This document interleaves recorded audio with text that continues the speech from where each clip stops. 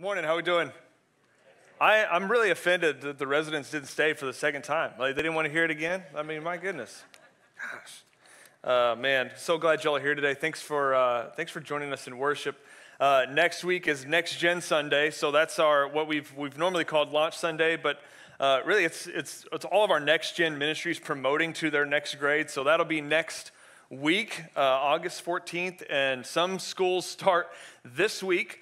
Some schools start next week. So yeah, we're back into the thick of things. Tax-free weekend, load up for this weekend, right? That's what you're supposed to do, is go get all of your school stuff and get ready for the new year. But I'm excited that you all are here today. We're going to celebrate the Lord's Supper. So just you might glance down if you're going to participate in the Lord's Supper to make sure that this little cup is under your chair. I've got 3 of them up here, so I was really prepared this morning. But when I was in college, I attended Wayland Baptist University out in West Texas, in Plainview. And while I was there, I served as the student pastor at a church called First Baptist Church of Earth. There's an Earth, Texas, okay? So just bear with me. 20 miles to the west of Earth was a town called Muleshoe, another Texas town. That's where my wife and that's where her family is from. They had shirts made because they were bored, I guess. I don't know. No offense. It's just West Texas. That said, "We live 20 miles from Earth," because that was the joke. But my brother and I, we attended the same school. He was also at Wayland Baptist. He played baseball there, and so he had a game one night during the spring on a Wednesday night, and so I led Bible study, did the youth group thing, and then I was going to try to make it back. I wanted to go back to see my brother's game and catch probably the tail end. I knew it'd be towards the end of the game, and so I got done doing Bible study, and I showed up around the 5th inning, and Wayland was on defense at this point, and so there was runners on first and third. If you're not a baseball person, just bear with me, all right? There's going to be another baseball reference and another West Texas reference, okay? So just going to apologize in advance, all right?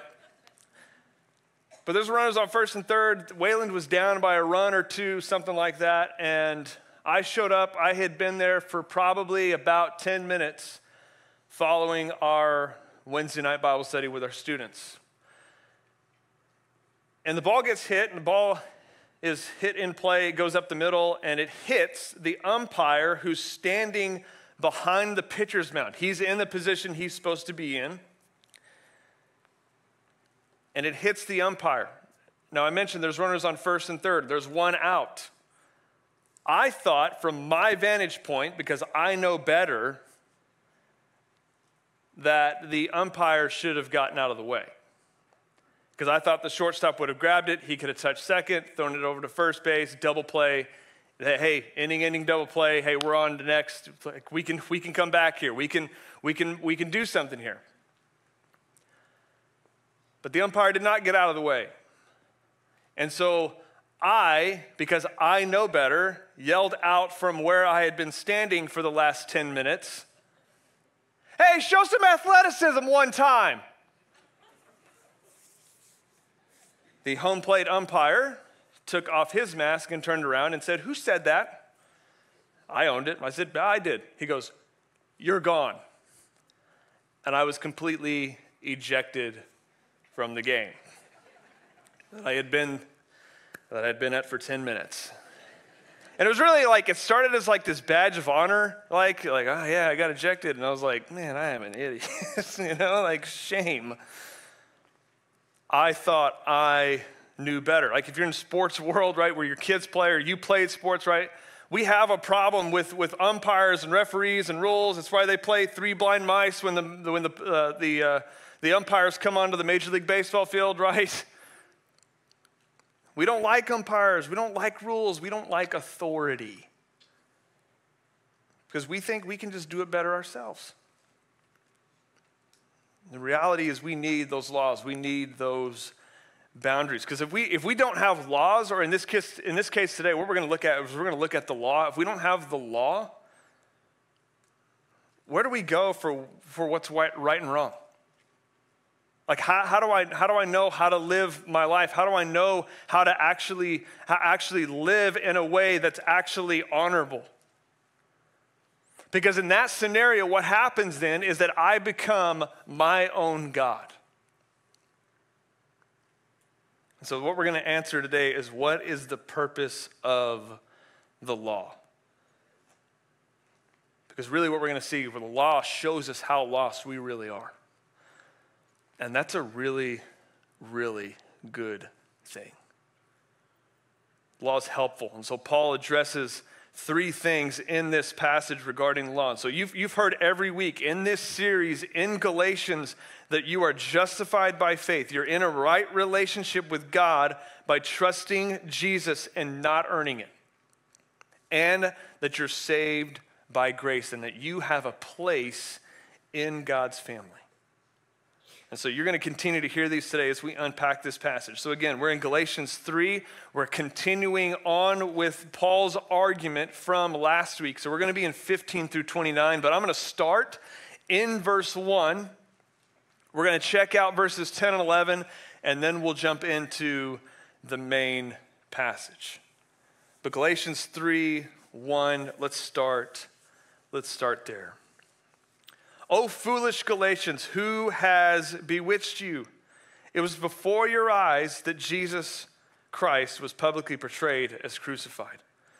Now, we talked about this last week, right? The picture of the gospel, it's on display. You saw Jesus crucified. Some of these Galatians, right, they had been bewitched into thinking that you start the Christian life by faith, but you complete it by good works. They completely ignore the work of the Spirit and the faith that brought them to this point. We are justified by faith. We don't continue to strive to earn God's favor and his love. And then he picks up in 10 and 11, he says, for all who rely on works of the law are under a curse. For it's written, cursed be everyone who does not abide by all things written in the book of the law and do them. Now it is evident that no one is justified before God by the law, for the righteous shall live by faith. So Paul continues. It's turned into legalism at this point. It's not based on faith. You're under a curse if you rely on the law. You're not justified. The righteous shall live by faith. This is us, right? We believe at first, but then we go on and we continue to do things because I want to earn some sort of blessing from God. And we've bought into the lie. We've been bewitched. And so what Paul's doing, he's just going, okay, stop. Okay, don't do that anymore. Okay, we're not going to do this. Okay, we live by faith. And Jesus came to free us of believing that we can continue to earn God's love. So again, repeat last week just to help set us up for what we're going to look at today. I mean, I could preach 3 sermons out of these 15 verses today. Okay, but there's so much here. But what I want you to see, I want you to appreciate God for who he is today. That's what I want you to get out of here. So let's pick this up in verse 15. The first thing we find in this passage is we find the promise of God. We find the promise of God. Verse 15, to give a human example, brothers, even with the man-made covenant, no one annuls it or adds to it once it's been ratified. Now the promises were made to Abraham and to his offspring. It does not say, and to offsprings, referring to many, but referring to one, and to your offspring, who is Christ. This is what I mean. The law, which came 430 years afterward, does not annul a covenant previously ratified by God, so as to make the promise void. For if the inheritance comes by the law, it no longer comes by promise, but God gave it to Abraham by a promise. Paul's having to demolish the argument made by the Judaizers that works are what counted Abraham as worthy. Paul's digging deep into the history of Israel. They're both kind of going back and forth, and they're looking at Genesis 12, and they're looking at Genesis 15, and they're looking at the Abrahamic covenant. There's this promise. This is an unconditional covenant. Only one of the two parties actually has to do something. And so it foreshadows the forgiveness of sin, Jesus dying on the cross. And so in essence, the nations are now blessed through Israel. And Abraham did nothing except believe. This is what Paul explains in Romans 4:19 through 22. He finishes by saying, faith was counted to him as righteousness. He's justified. And so Paul's given this analogy of this contract. And we're aware of contracts. We know that they're legally binding. I'm curious, is anybody familiar, second baseball reference, anybody familiar with Bobby Bonilla Day? Anybody know what Bobby Bonilla Day is? All right?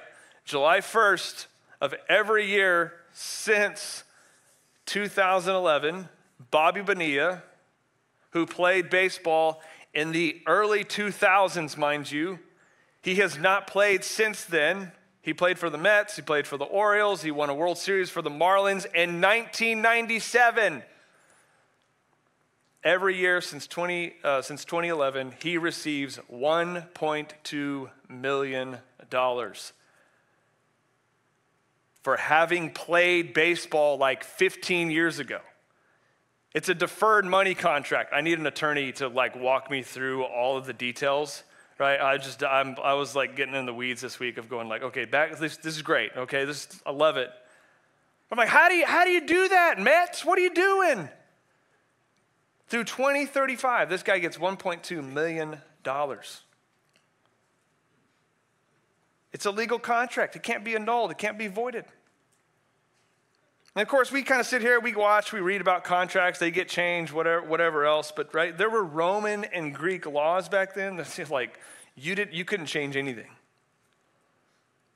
And what Paul's saying, he says, the law given to Moses does not change the contract. If we're telling people that they must earn their salvation by works, then that covenant with Abraham would be annulled. If God began adding stipulations so that people could supplement their faith with their own effort, then the promise to Abraham is completely void. Look at verse 17. The law which came after does not annul a covenant previously ratified by God, so as to make the promise void.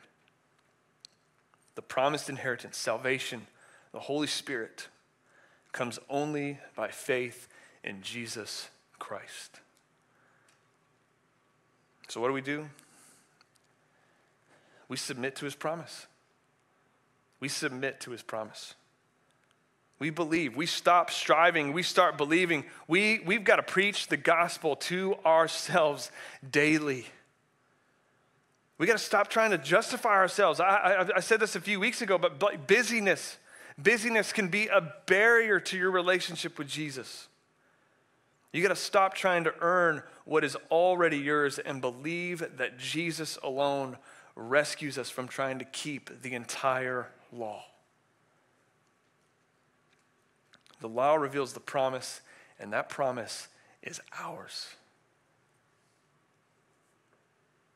So Paul sets all this up. He's breaking down why the law was given. He's reminding us of the promise of God.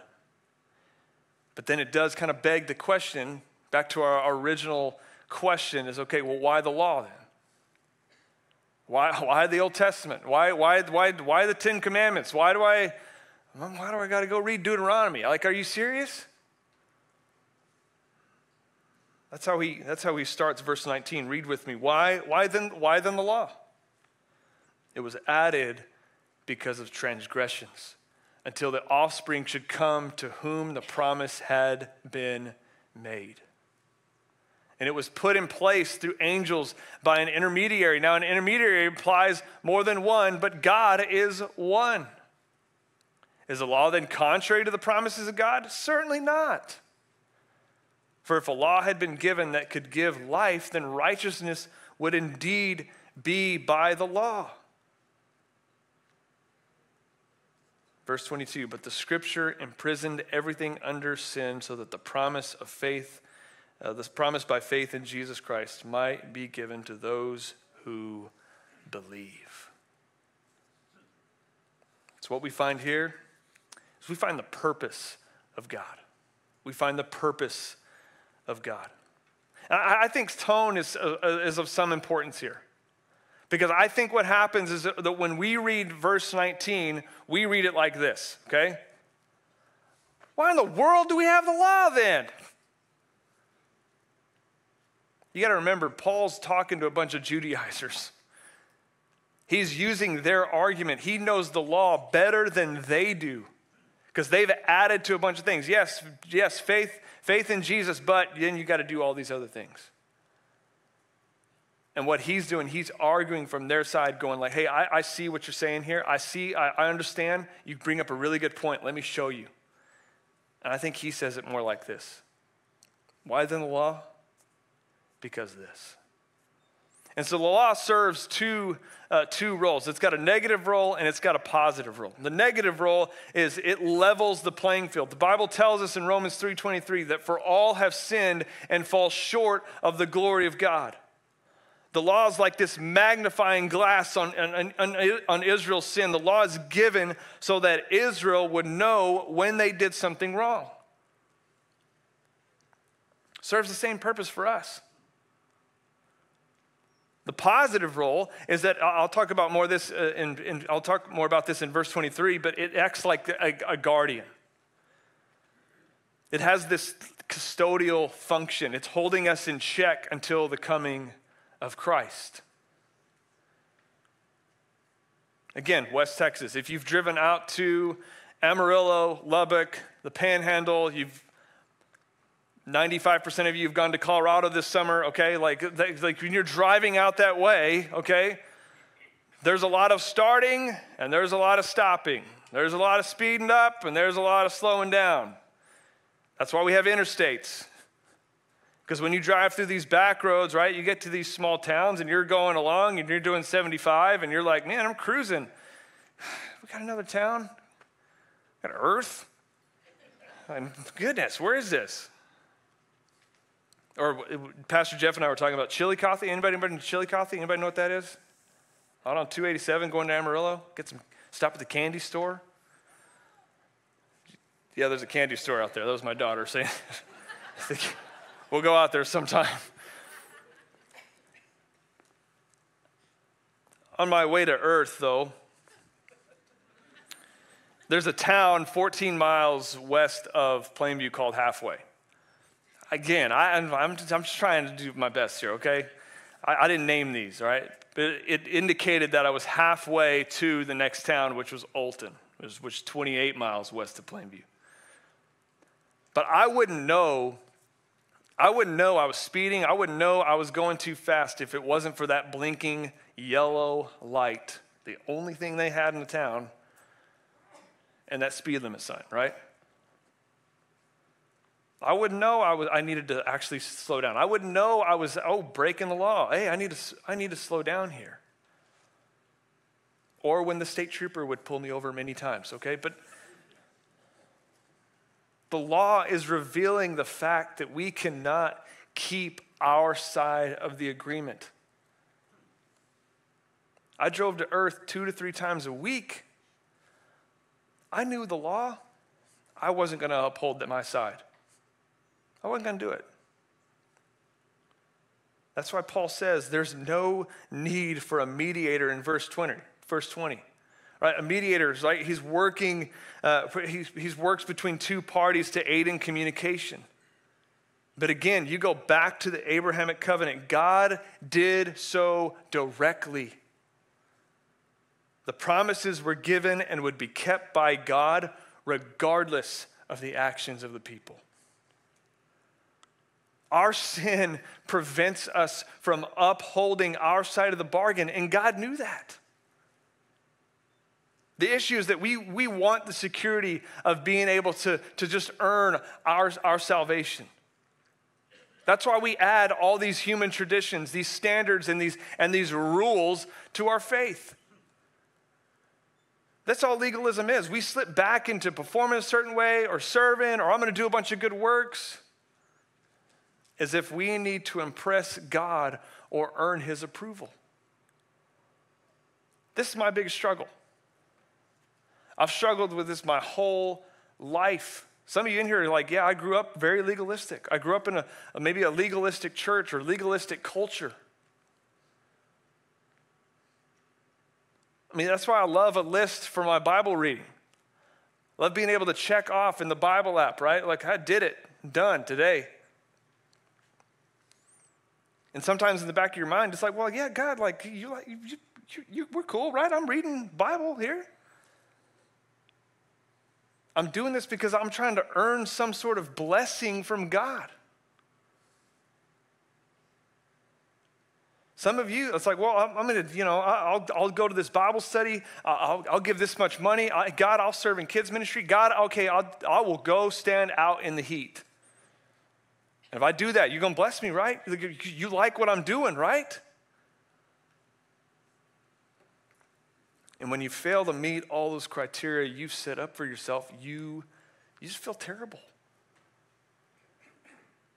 All it does is oppose grace. It's purely based on looking good on the outside instead of having a transformed heart. Our hearts, apart from the Holy Spirit, are utterly self-centered. Jeremiah 17:9, the heart is deceitful above all things and beyond cure. The law increases sin by stirring up more self-assertion and self-justification. See, it's not the law that's evil. It's our human heart. The law helps us see that you are not the solution to your problems. The fact that we can take something like the law and turn it into like this grading scale to try to make us look better shows how corrupt our heart actually is. It reveals the sinful inward nature that we're born into. It just shows the deep rebellion of the human heart. And because of our pride, we think we can do it better. The law shows that we can't. I love what John Stott, the English theologian, said. He said it this way. He says, no man has ever appreciated the gospel until the law has first revealed him to himself. It is only against the inky blackness of the night sky that the stars begin to appear. And it's only against the dark background of sin and judgment that the gospel shines forth. So what we do here is we submit to his purpose. We submit to his purpose. His purpose is to come save us. The purpose of the law reveals God's character, his holiness, his standard for perfection, and at the same time, our inability, our hopelessness, and our need for him. Verse 22 shows us that we're imprisoned by sin. We are beaten down by past mistakes. And God provides a way of escape, faith in Jesus Christ. When you believe the gospel, that Jesus alone, he's the only one who can rescue you, you are set free from bondage. You are set free from legalism, from guilt, from shame, and you are given life.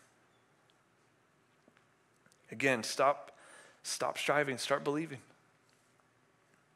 That's why Jesus says in Matthew 11:28, you know who he's talking to there? He's talking to a bunch of worn out Jews. Come to me, all who are weary and heavy laden, and I will give you rest. He's talking to a bunch of worn out Christians who think that they can still complete their life by doing a bunch of good works, who are trying to earn approval. He's talking to the worn out person in the room who's just going like, well, I don't know what I am. God, I just want to be blessed. So that's why I'm doing all this. Come to me. Come to me is what Jesus says. So we've seen the promise of God. Now we understand the purpose. The purpose of God is to save us. Now I want us to see what it means for the people of God. The people of God. Look at 23 for me in chapter 3. Now before faith came, we were held captive under the law, imprisoned until the coming faith would be revealed. So then the law was our guardian until Christ came, in order that we might be justified by faith. But now that faith has come, we are no longer under a guardian, for in Christ Jesus you are all sons of God through faith. For as many of you as were baptized into Christ have put on Christ. There is neither Jew nor Greek. There's neither slave nor free. There's no male and female, for you are all one in Christ Jesus. And if you're Christ, then you are Abraham's offspring, heirs according to promise. That word guardian, again, in Greek, pedagogos, in verse 24, is this idea of this almost tutor-like person that walked alongside a young boy until they were of age. Their sole responsibility was that kid. That's it. And so this is more than a tutor. Right, that's why it's translated as guardian. This is what the law was doing for Israel. It was pointing them to Christ. This is what it still does today. All Scripture points to Jesus Christ. And the law leads us to Christ for forgiveness and righteousness. And so those who've been justified, those who've been acquitted of all guilt and forgiveness of all sin, are now sons and daughters of God through faith. In verse 26, we're now his adult children. In Roman society, a youth coming of age, what they would do is they would lay aside this robe of childhood, and they would actually put on like this adult toga. And that represented his move into adult citizenship with full rights, full responsibilities. Being in Christ leads to our ongoing experience of clothing ourselves with Christ. And so what Paul's doing, he's taking this cultural understanding and he's combining it with baptism. See, these Galatian believers were becoming spiritually grown up and ready to take on the privileges and responsibilities of the more mature. That's what baptism is. It shows that you are a new person in Christ. And so I just want to talk about baptism just for a second, but baptism is an outward confession of an inward conversion.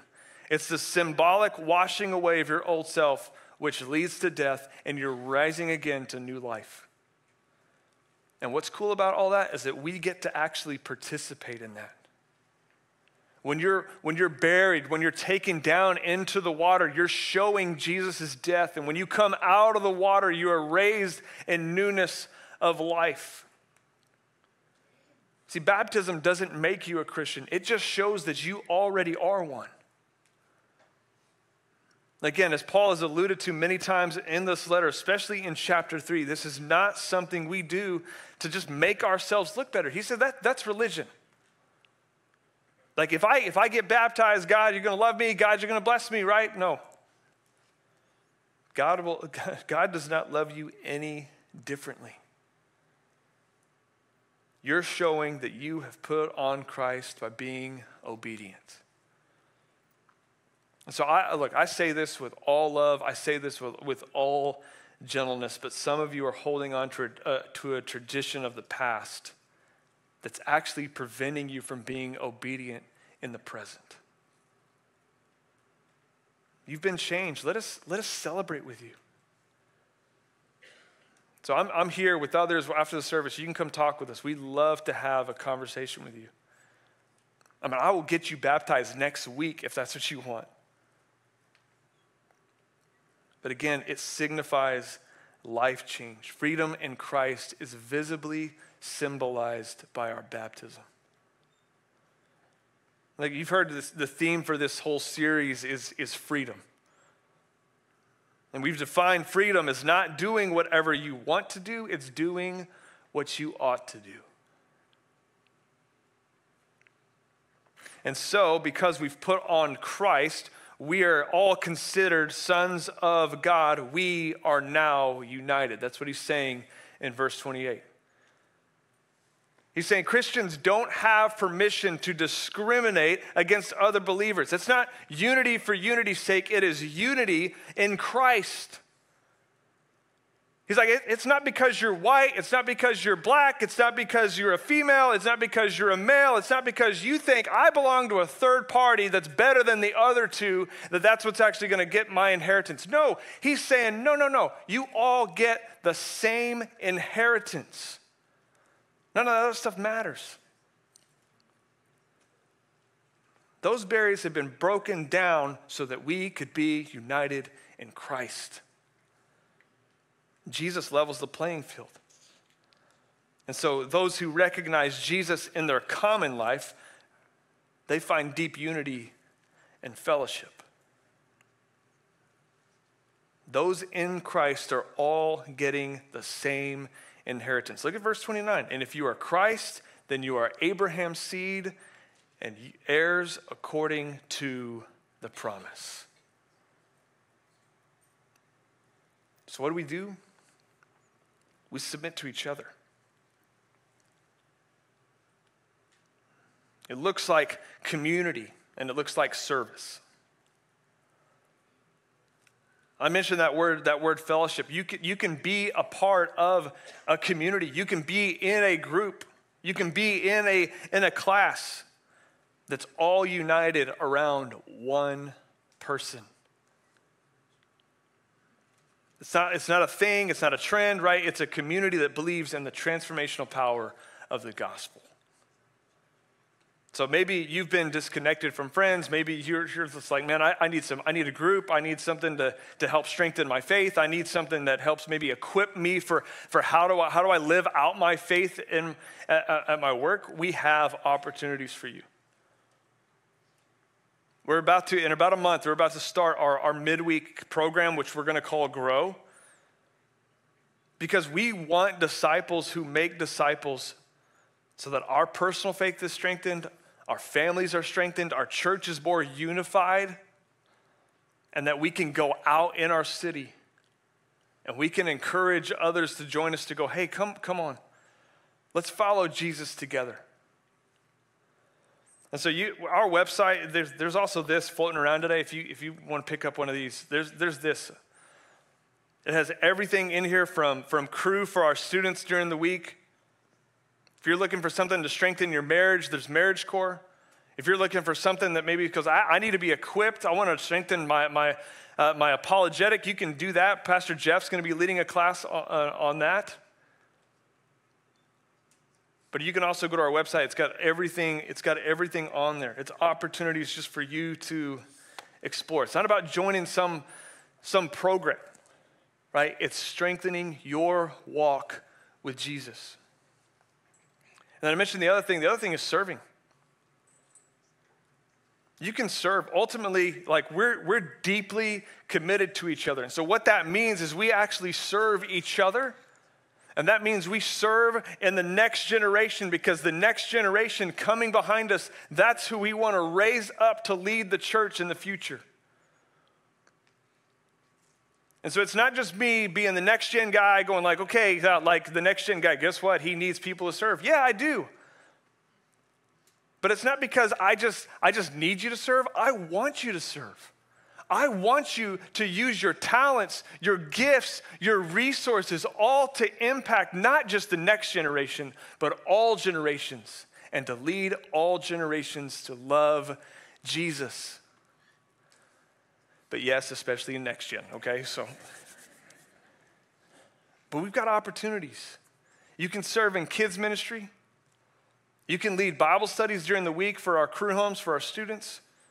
You can lead one of these groups during the week. You can start a group maybe here on Sunday morning. Again, we'd love to talk to you about any of those things right after our service. But that's what it means to be the people of God. So why the law? It reminds of God's promise. It reveals God's purpose, and it's for his people. And so because of the law, we submit to God's promise. We submit to his purpose, and then we submit to each other. We enter covenant relationships with one another because we are committed to each other. The law just points us to something better, and because of that, we're free to celebrate. We can remember that Jesus is better. I'm not better. Jesus is better.